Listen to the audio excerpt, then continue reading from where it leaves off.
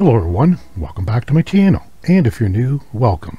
Please consider subscribing to my channel, and if you do, be sure to hit that bell notification button to get notified when I do a giveaway or release a new video. On this video here, I want to share with you the first ever colorized dime made by the Royal Canadian Mint.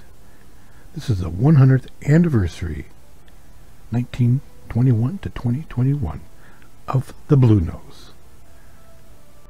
The Canadian Mint is launching Canada's first ever colorized dimes to commemorate the 100th anniversary of the Bluenose, the famous fishing schooner that graces the coins. The Mint has also redesigned the image of the schooner for the first time since it appeared on Canada's 10-cent coin in 1937.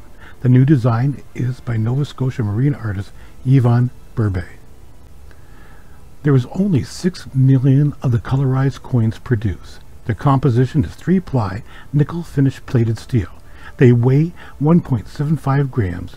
They have a diameter of 18.03 millimeters. Its edges are reeded, and like I said before, the artist is Yvon Burbet. On the other side of the coin here is designed by Susan Blunt. In a news release, the Mint called the colorized version of this coin groundbreaking. First for a 10-cent circulation coin. It features the blue paint to highlight the deep waters of the North Atlantic. If you'd like to learn more about Canadian colorized coins, check out the iCard link above. I have a whole playlist over there of a bunch of other Canadian colorized coins. And that's all I have for this video. If you like videos like this, please let me know down in the comments. Well, as always everyone, thank you for watching my video. Subscribing is a fantastic way for you to make sure that you don't miss out on my future content and giveaways.